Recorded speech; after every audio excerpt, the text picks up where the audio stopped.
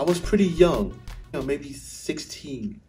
And I was shown signs around 16. I started to see them. Now, when I talk to some of my friends from my hometown, they tell me things that I was doing even before this that I didn't realize. But when I was 16, I started to see signs that let me know what God placed in me and how he made me and some of the things he created me for.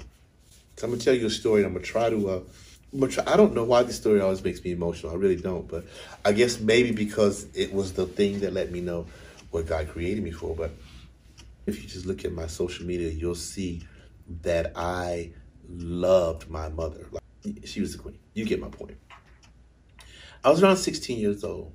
One of my older brothers had gone to the Air Force. He was in Vietnam, I think, around 2 years. I had a niece that, stay focused, Ron. You can do this. So I had a niece that, she never really knew my brother. She just knew of him. And she just knew that we talked about Uncle Johnny a lot. He was almost like a myth to her at that point. And so, sent the letter and let us know he was coming home. Fast forward, the time came. So my niece, she was excited. She might have been 5, 6, I don't know, something like that. She was excited because she saw we were excited. She's finally going to get to meet Uncle Johnny in person. So Johnny came home. And I'm very close to my nieces and my nephew. So my brother comes home, and my mom was in the kitchen, and she was cooking, and he walks in the door, and we all go crazy. You know, we're hugging him, and we're going crazy, and we're taking pictures, and the whole nine. And so my niece was in there, and she's just staring. You know, she's just staring at him. And she's watching how happy we are, you dig? And so my mom's excited. And sometimes when you get excited, you don't think, you know. And so Johnny, so he had asked for either a nail clipper or tweezers, one or the other, can't remember. But when he said it, my niece, she says with all this excitement, "I'll go get it, Grandma, I'll go get it." Turns and she takes off running.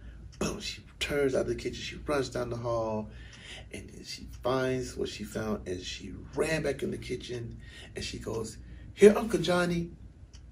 And she puts it up, and whatever he asked for, she brought the opposite. So if he asked for nail clippers, she brought tweezers, or vice versa. I don't remember. Without thinking, you know, my mom was a sweetie pie, so my mom was adorable, but she was excited. And she looked and she said, "No, that ain't it, fool." Which is horrible, but for some reason when we were younger, that was something that people said a lot. They thought that was like lighthearted, but it's not. You know what I'm saying? So she said, "That ain't it, fool. Those are tweezers. You got to get the nail clip." When she said that, and I saw my niece's expression, I don't even know how to explain what that did to me.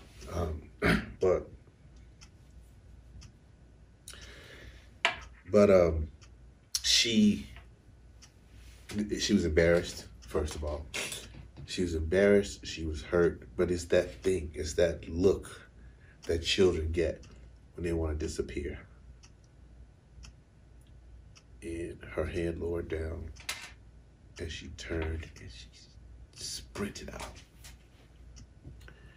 Now, to everyone else, they probably thought that she's like, oh, she's going to run back and get the other thing. I saw the look in her face. It was very brief, but I saw it, and it really jacked me up. Can't even explain to you why it bothered me so much. But, damn, me still to this day, I was like 16. But I didn't like how she was affected by it. So I went back to the back. And I went to the bathroom, and I called her name. She had locked herself in the bathroom. Called her name, she wouldn't answer. Called her name again, she wouldn't answer. I knew she was in there, obviously. So I knocked on the door. I said, "Open the door, baby." She says, "No." I said, "Why not?" I said, "Open the door." She says, "No." I said, "What's wrong?" And she says, Grandma embarrassed me. And I got to open the door and I hugged her. And the second that I hugged her, the tears came stronger. And so I said, listen, she's just excited. You know, she didn't mean it. But the look that she gave me, what I was saying to her was not penetrating. She was just hurt. She was embarrassed. And it was a combination of I'm embarrassed in front of this new person that I'm trying to impress. And it was also, I'm hurt. Like, that's grandma. Like, she loves me. I love her. Why would she call me that in front of somebody? Why? So so I went in the kitchen. My brother and my mom still talking. I said, Mom, what is wrong with you? Lord Jesus, thank you for covering me. I said, Mom, what is wrong with you? And she looked at me. What? I said, what is wrong with you? I said, you just hurt that baby's feelings. I said, you didn't have to call her that. I said, she didn't know. She thought she was doing something good. And you hurt her feelings. She's excited about Johnny being here. And she just trying to help. And you just snapped at her. And she's in the back crying. And the more that I talked, the more I got amped. And I was crying. And I was like, you hurt her feelings. Blah, blah, blah. And she was looking at me. I'd never spoken back to my mom before. My brother was looking at me like, what the heck has changed since I went to the dang military? Like, we talking back to mom now? Like, he was looking at me. I'm sure he was trying to figure out, do I have any military benefits that can cover this funeral arrangement or something? This brother's about to be gone. My mom was looking at me like, and by the time I got it all out, and I was like, she's in the bathroom crying right now. You don't even realize y'all still in here giggling. And, la, la, la, la, la. And by the time it got all out, then I came back around and was like, boy, you're about to die. Like, she's about to kill you. So I did the smart thing. And I turned and I stormed out. To look like I stormed out in anger, but by that time I was like, boy, I got to get out of here because I'm about to die. So I got in my little car and I drove off. I'd never seen myself like that. No one had ever seen me like that. And so for hours, I sat by myself and I was like, what is that? Why did I do that? That was the first time that in my spirit, I felt how much I hate to see people hurt.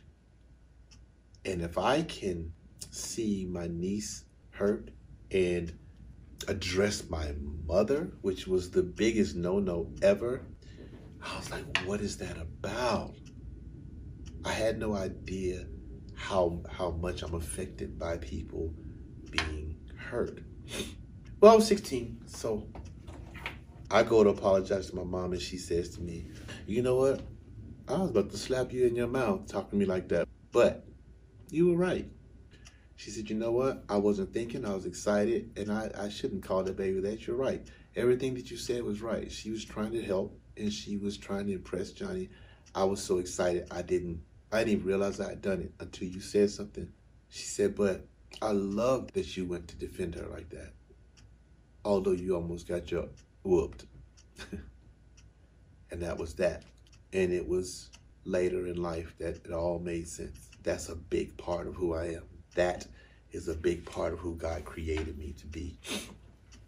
God will put things in your life so when he calls you to be what he called you to be, all these things that you've experienced in your childhood will come back and you'll go, wow, now that all makes sense. So ever since I've been in this industry, it's been more important for me to make a living, take care of my people, and to try to create ways to help other people and always to share. I love sharing whatever I learn. I love sharing. That was when I realized one of the first signs, I should say, of when God showed me who I am and what he created me to be. All right, let's move on. Let's talk about success, the definition of success. The dictionary says the definition of success is the accomplishment of an aim or purpose. It's one definition, the accomplishment of an aim or purpose. So if you set your mind to do something or set a goal and you accomplish it, then that's a success. Two is the attainment of popularity and profit. That's the second definition of success. And of course, the third definition is the person or thing that achieves desired aims or attain prosperity. All right. So music was always a natural for me. So that was what I started to focus on. And my ultimate goal was to make a living. I just wanted to make a living doing music. If I could just pay my bills by playing music rather than going to punch a clock somewhere, man, that would be amazing. I just want to be somebody's bass player and make enough money that I can pay my bills just doing music. Well, that happened in the late 80s, early 90s. And I've been making a living doing music ever since. Okay, I've since toured the world with the greatest artists in the world and made a living doing only that. So according to the first definition, I've been a success since the early 90s, according to the first definition.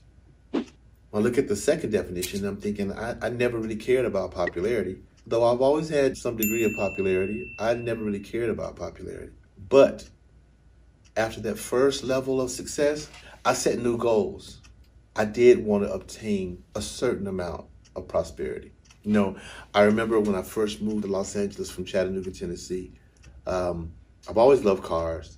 And I remember driving through Beverly Hills one day and I was in total disbelief.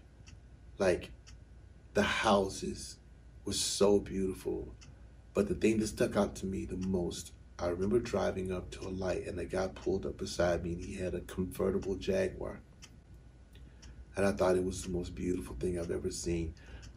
And then I saw Mercedes-Benzes. Then I saw Porsches, the houses, the cars. I was just like, this is unbelievable. One day, I want to own these cars. I want a house with a swimming pool. I've owned all those cars and more. I own a house with a swimming pool. So in that regard, am I successful now? But tell you the thing that makes me most pleased about my success. At night, I can lay my head down and go to sleep because I know that in 30 years of being in this business, I've never stabbed anybody in the back. I've never walked on anybody in order to obtain any of the things that I have, and that I've always maintained integrity and my character, you know. So these are the things I'm most proud of. And these are the things that I feel God is happy with. My mom and my dad are in heaven happy with that. That's the biggest amount of success for me. I want to give you 7 tips, 7 ways to have a mindset for success. We're going to wrap this thing up. Number 1, know yourself. All right. Are you a strong person? Are you timid? Are you easily intimidated? Are you easily persuaded? Are you extra compassionate? Are you too trusting? These are things to know. If you are those things, these are things to know. Often people are extremely talented, but they deal with some of these issues. It's okay. It's who you are. You can't change who you are. So remember this. It's harder to change who you are than it is to protect who you are. Be careful. Pray for discernment. Pay attention to people. Watch their energies. Watch how they treat other people when they don't think people are watching. If you know you're very giving, you're not going to be able to change it. No matter how many times people take advantage of you and you get angry about it, you can't change it. That's who you are. It's who you're designed to be. So you can't change that. But what you can do is pay attention to who are just takers and keep yourself away from them. Find someone who you know, trust, and who you feel genuinely loves and cares about you, that may be a little stronger than you. Let them be your spokesperson when it comes to pursuing things in this business. Sometimes it's good to have someone else speak for you. Do not try to pretend like you know more than you do. So many people in this business feel like as you're telling them things or trying to share things with them, they think it's impressive when they go, yeah, I know that. I've done that. I know. I know. I do it all the time. I know. Yep. I already did. I know that is an effort to let people know you're on top of things, you're this, and the other. But listen, if you do that too often, that you may be blocking your blessing. Because if someone's trying to share knowledge with you and you keep saying, I know, then they're going to stop. If someone's going to give you 10 tips and you say, I know, to the first 6 or the first 4, then they're going to go, oh, you got this then. Well, tip number 8 and 9 may have been something you needed really bad. So you know what? Sometimes it's cool to just listen to people and go, that's good, thank you. Okay, thank you. You're never at a point where you know so much that you can't learn. Don't try to pretend like you're tougher than you are. Just be relaxed, be calm, be neutral. This is a very important one. Do not make this business a god. Do not make this business a god. This is a gift that was given to you. This talent, this anointing, this ability. It was a gift that was given to you. The business didn't do it. The industry didn't give it to you. Try not to ever say things like, music is everything to me. I'll do anything to be a successful musician or singer. The more you hear yourself say that, the more you're going to base your value on the outcome of auditions, the opinions of others, etc., etc. All right, so don't keep pumping that in your head. Yeah, maybe you would love to do this as a living. It'd be great. It's a great goal. It's not your life. It's not your everything. It's a great opportunity, like a good job in any other place, okay? Don't invest in others too quickly. Now, when I say that, I'm not talking about investing money. When I say don't invest in others too quickly, what I mean is this. And there are a lot of people who have ends and who have relationships and all of that stuff with people who can help you. When someone comes up and says to you, I think I can help you. I think I can get you in this place and get you through these doors. Or, you know, I work for this company, or I'm good friends with this artist, and whatever they may tell you, that's a 50-50 chance that they are lying or telling the truth. If you're super thirsty for something and they tell you, yeah, you're really pretty, I think I can make you, or I can make you a model, I can do this, or I heard you singing, I think I can get you a situation, a deal, or whatever. When I say don't invest too quickly, what I mean is don't get too excited. Yet, do not give them the cold shoulder. It's just as bad to be like, yeah, everybody says that. Okay, yeah, right, sure you are. That's just as detrimental as it is to go, oh my God, can you? Listen, when someone gives you whatever their spiel is, nowadays it's so simple. Cool, give me your website. You know, can I Google you? It's that quick. If you go by what they say, then you're investing in them too quickly. Don't just go by what they say. Don't go by what they present. If they're faking and you give all of this, when I say invest, if you give all of these emotions like, oh my God, I met this guy and he's going to help me and this and the other, you're investing. So when you come to find out that he's not real, then it's going to hurt because you've invested. You believe, you start to allow yourself to imagine. So it's painful when you find out, oh man, I got played. You can just go, okay, cool, thank you.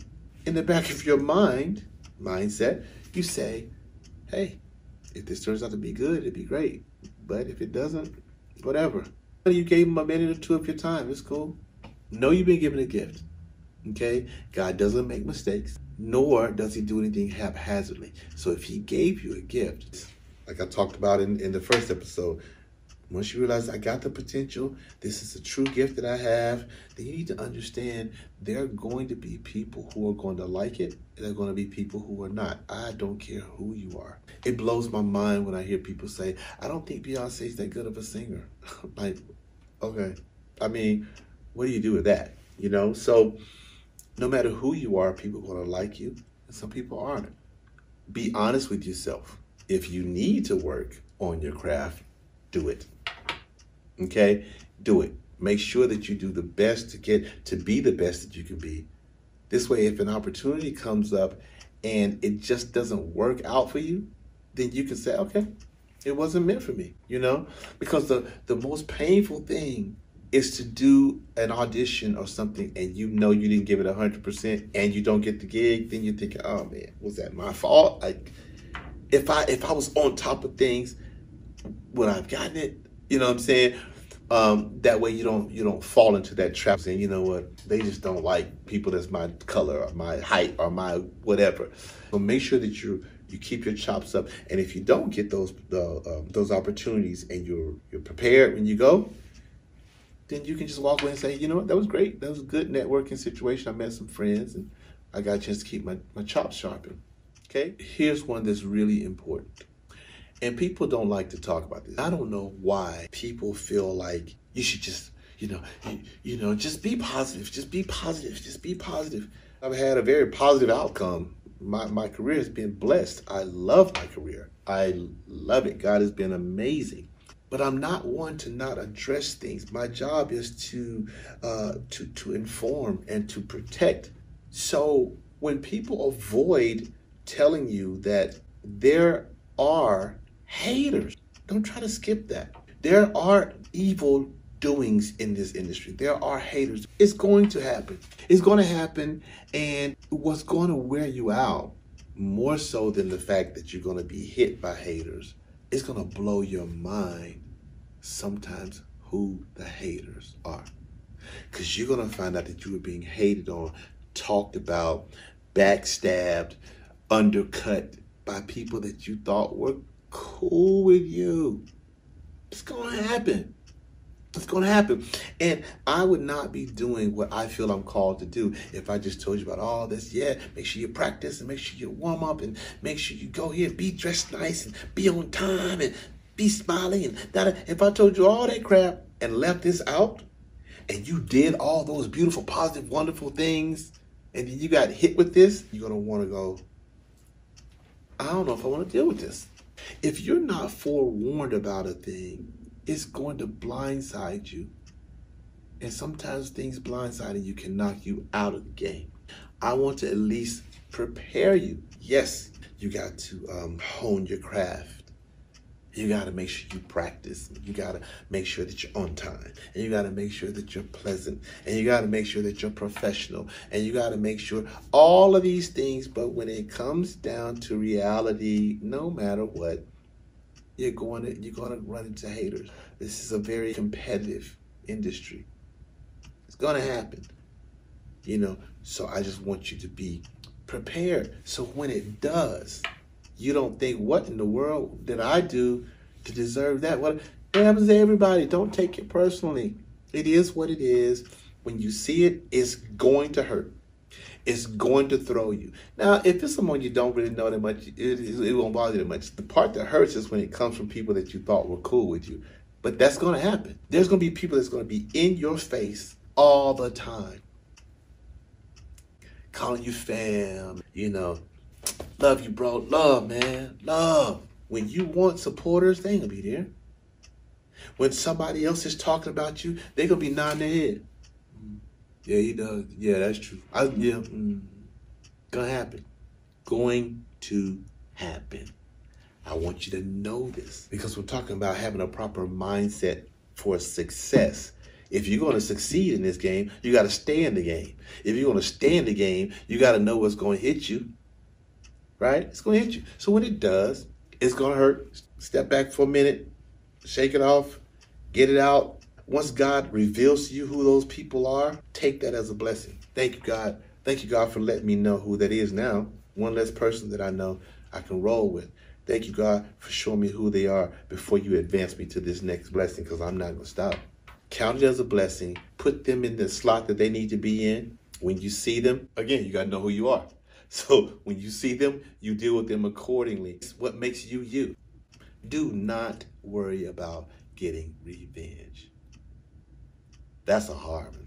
I got hit with some cold stuff a few years ago. I got hit with some horrible things a few years ago. I watched as people watched me being attacked. Worst attack I've ever had in my life. And I know that a lot of my friends saw what was happening. I didn't see anybody step up to defend me. I didn't see anyone reach out to me to say, are you good? Very few. The friends that are my friends, are you good? Man, the obedience to not retaliate, to not come to their level was rewarded so greatly, so greatly. And I'm in a great place now. Get your mind set. Ultimately, know who you are. Know who you are. Know that this is a business that is a platform for you to use the gift God gave you. God gave you. Okay? Never bow down to the industry. Right? You have to understand you're bringing the gift to the industry. You're working together. Nobody's doing you a favor. You're working together. See it as a job. Go do the best job you can do. If you can handle the rules, stick with it. If you can't, go to another job. I hope that this helped you. It's a lot. If there's anything that you have a question about, please inbox me. Inbox me, ask me any questions about episode 1, any questions about this, any questions about the industry at all, because I have more episodes coming up. I got a lot of friends that are going to be coming. Thank you so much for the YouTube, Romeo Entertainment Global, and subscribe. Hit the like button. Keep on watching. Entertainment Industry Answers. God bless you. Love you. Goodbye.